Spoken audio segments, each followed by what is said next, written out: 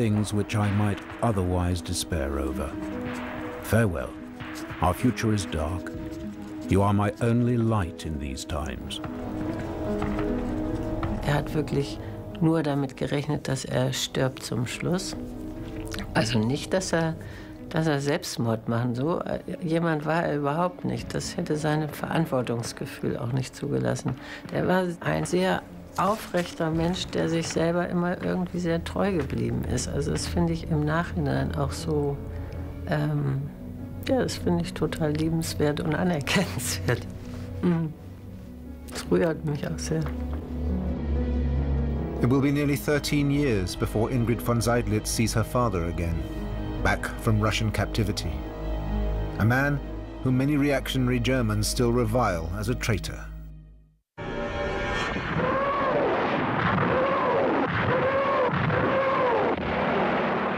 Stalingrad, the end of January 1943.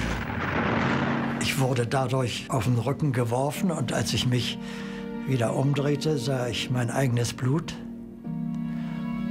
Es war ein bisschen hell und dann dachte ich, verdammt, die Lunge. Da kam mein Showmeister zu mir, nahm meine Hand, drückte mir die Pistole in die Hand und sagte, Herr Leutnant, in einer Stunde oder ganz bald oder irgendwann kommt der Russe. Wir können Sie ja nicht mitnehmen. The wound probably saves Hans Erdmann Schönbeck's life. He's evacuated from Stalingrad on one of the last planes. Die Pistole und der Showmeister sind im Kessel geblieben. It's the end. On February the 2nd, 1943, the remains of the 6th Army surrender.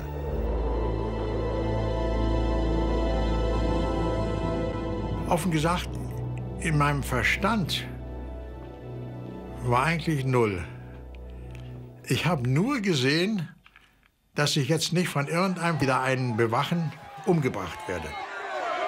Für mich war das Signal zu sagen, jetzt versuche ich auf jede mögliche anständige Weise durchzukommen, um zu überleben. Noch nicht mal, um nach Hause zu kommen, nur zu überleben. What awaits these men?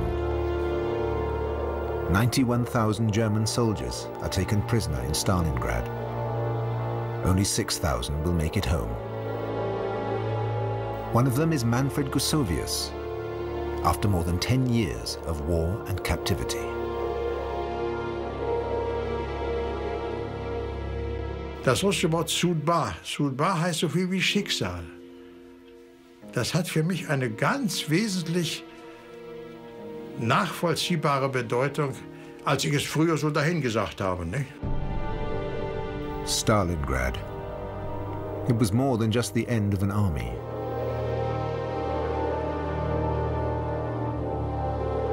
Es gab nach Stalingrad keine deutsche Strategie mehr. Es galt nur noch, Zeit zu gewinnen, dem Regime letzte Atempausen zu geben vor dem endgültigen Zusammenbruch. Und dieser Prozess zog sich dann über 2 Jahre hin und forderte etwa das Doppelte an Opfern, wie der Krieg bis 1943 gefordert hatte. The Wehrmacht fights on. For most, the question of whether to give up or even change sides does not arise. Ich war deutscher Offizier. Ich hätte es nicht geschafft. Mehr kann ich dazu nicht sagen. Heinz Otto Fausten is wounded in 1943 and loses a leg. For the fatherland. For the Führer. Ich hatte Verbandswechsel. Das war so unglaublich schmerzhaft. War nur auszuhalten. Die Schwester machte das, indem ich gegenüber an der Wand Postkarten groß das Bild vom Adolf hatte. Und dann habe ich die Hand ausgestreckt und habe gerufen, Heil, du Schwein. Summer 1943. Near Kursk, the Wehrmacht panzers advance again. In vain. The hunters have finally become the hunted. The Wehrmacht lost the initiative. They'd held the initiative for 2 years. They've been able to decide where to go, what to do, which operations to mount. But from the summer of 1943 onwards, the initiative lay with the Red Army. Meanwhile, in Trent Park. Our situation is hopeless. Doesn't matter where we attack. We cannot advance. We can achieve nothing. We no longer have the human materials we had at the beginning of the offensive. What is lost cannot be replaced.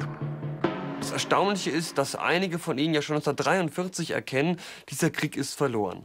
Aber die Frage ist, welche Konsequenzen ziehen Sie daraus?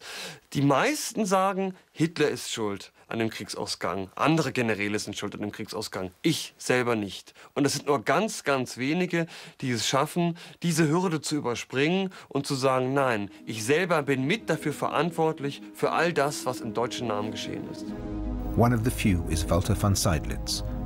While a prisoner of war in Russia, he completely breaks with Hitler. In the League of German Officers organized by the Russians, he calls on his Wehrmacht comrades to overthrow the Nazi regime. Aus der bitteren Erkenntnis von Stalingrad soll die rettende Tat hervorgehen. Tut das Notwendige, damit es nicht ohne euch oder gar gegen euch geschehe. Seydlitz remains who he is, a conservative patriot. He refuses to cooperate with Stalin. Hitler sentences him to death in absentia. Wir waren uns auch bewusst, dass wir Verräter am Hitler-Regime waren.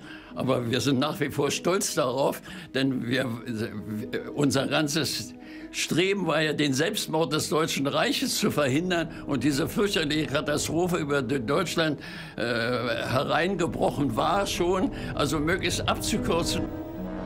Heinz Guderian, the Panzer strategist, was at the opposite end of the spectrum.